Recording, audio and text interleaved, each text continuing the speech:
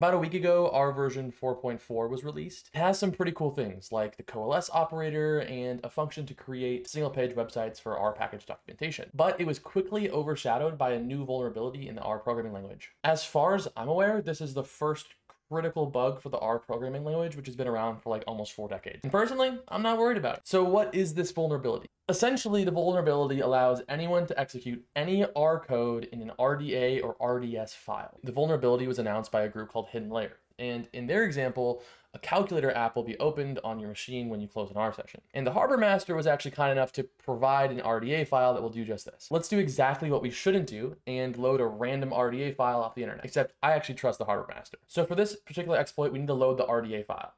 And it doesn't actually do anything until we close the R session. So when we close the R session, the calculator app opens. So how did this actually work? So when we load an RDA file, some things are actually loaded into our environment.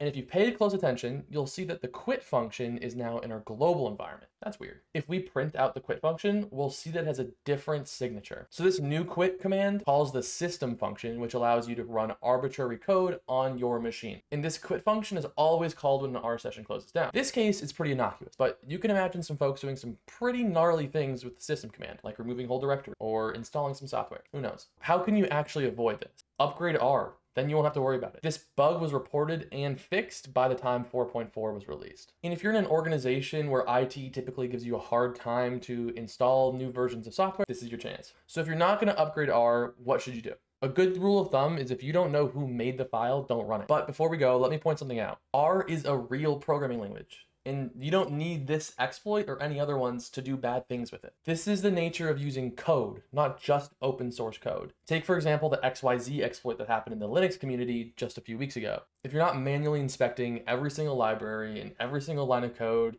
you're inherently open to risk. And that's just the way it is. And that's honestly fine. There's a bunch of ways that we can be even more malicious. Take the .onLoad function. The .onLoad function is executed whenever a package is loaded.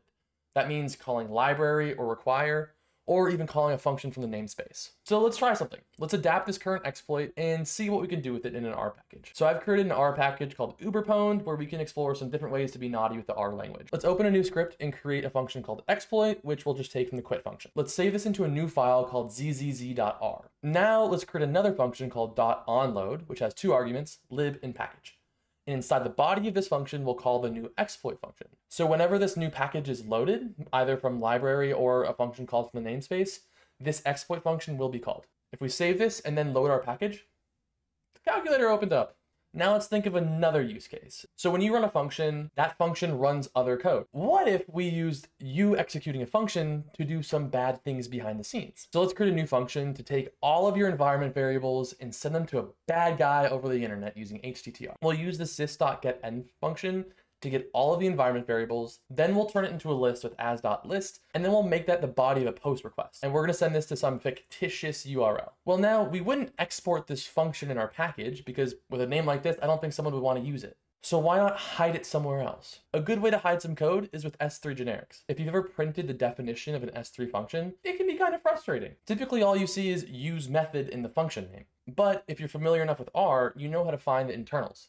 But most people don't. Let's create a useful function that someone might actually use. We'll create a logger function, which will print some stuff out to the console using CLI, and it looks all pretty. But let's make that into an S3 function, so that way we can't see the body definition when it's printed out. Now let's create our default method, which we'll call this send your information function before it actually logs anything to the console. One of the main strengths of the R language is its ability to use compiled code. This lets R packages use other languages like C, Rust, C++, Fortran, Java, and I'm sure other things. It's a superpower of R if you ask me, but if you want to do harm, pre-compiled code is a good way to hide your intention. Typically, packages that use compiled code have all of the source code available as well, but some packages just use pre-compiled binaries. One example is something I actually work on called ArcGIS binding. This is because we have proprietary code that we can't expose to end users, so we pre-compile it. That doesn't mean that we're doing a bad thing, but that is a way someone could hide their bad intentions. At the end of the day, if you're programming, you're never going to be perfectly safe, and that's a risk that we take. With that, I hope you learned something and you feel less scared about the vulnerability. Or maybe you feel a lot worse. Either way, I hope you had fun.